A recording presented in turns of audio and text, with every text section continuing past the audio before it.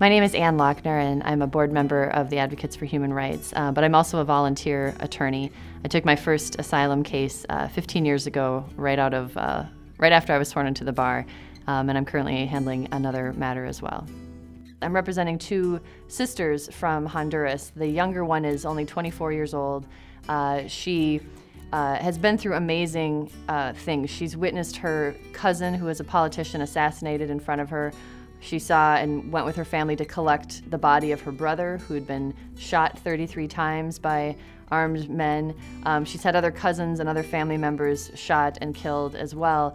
But she's always been tough as nails when telling me her story, and just smart and really an incredible, incredible woman. She fled to the United States with her one-year-old daughter, but she has two younger kids at home that are, I believe, 4 and 6. And while we were talking, she asked me, she said, "Is the judge going to ask why I didn't bring my other two children?" And I said, "She might. What would you say?" And she said, I couldn't afford to bring them.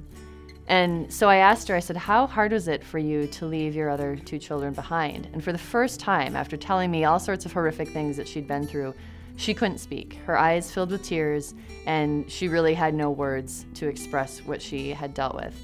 And at that point, it really hit me that here in the United States, it's so easy for us to think, I would never leave my children behind, or how could someone leave their children behind? And what I realized is we have the luxury of asking those questions because we never are put in a position where we even have to think about doing that. And here, that tells you how horrific the conditions are that some of these people, including my clients, are dealing with when they decide they are better off and their children are better off. That's the more important part. Their children are better off if they were to leave them behind, come to a country where they've never been, in the hopes that they can get some sort of protection here and then bring their children with them.